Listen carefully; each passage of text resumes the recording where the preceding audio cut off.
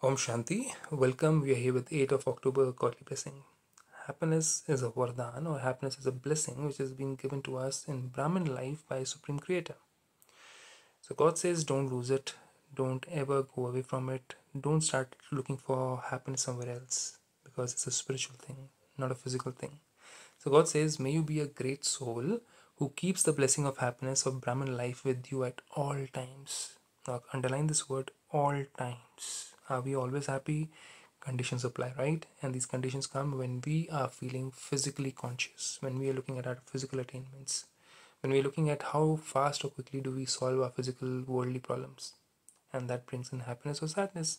Because it says that spiritually you can be detached from any kind of problems, whether it's getting solved or whether it's not getting solved, but you can be happy forever.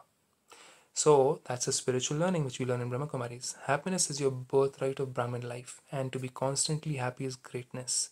See, whenever we become a Brahmin, we become soul conscious, and non-Brahmin means body conscious, which is the whole world is actually. Physical features, physical looks, physical beauty, physical attainments is body consciousness, which is not constant, and that's why their happiness and mood are also not constant.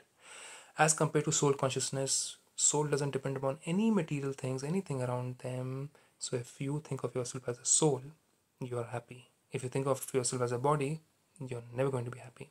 So those who keep this blessing of happiness with them at all times are great. So never lose your happiness, because if you become body conscious, you lose your happiness. Problems will come and go in the physical world, but your happiness should not go, because problems are external situations that have come from others, and they will come and go. They are not going to be constant, because nobody can be angry with you forever. Nobody can be revengeful with you forever. Happiness is your own property, and you always keep whatever belongs to you with you at all times, because it belongs to me. It belongs to me. Soul consciousness is something which I have adopted, and it belongs to me. Nobody can take it away from me. So even if you have to leave your body, now who's God talking to? He's talking to us souls. Body cannot leave the body, right? There has to be some other entity in the body who has to leave the body, and that is the true entity, the immortal being that we are. I am a soul, you are a soul sitting in this body right over here as a spark soul. And even if you have to leave your body, God says, He's talking to us souls, do not let go of your happiness. When you leave your body in happiness, you will receive a new and beautiful body. That is the crux.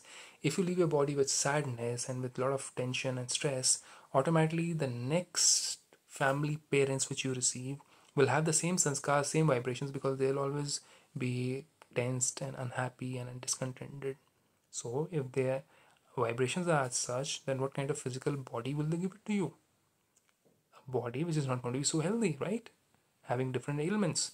So this is what we learn in Brahmakumaris. To learn more about these things, about rebirth and what happens to you in your next life and how to be constantly happy, do visit a Brahmakumari center nearby you. Om Shanti with this.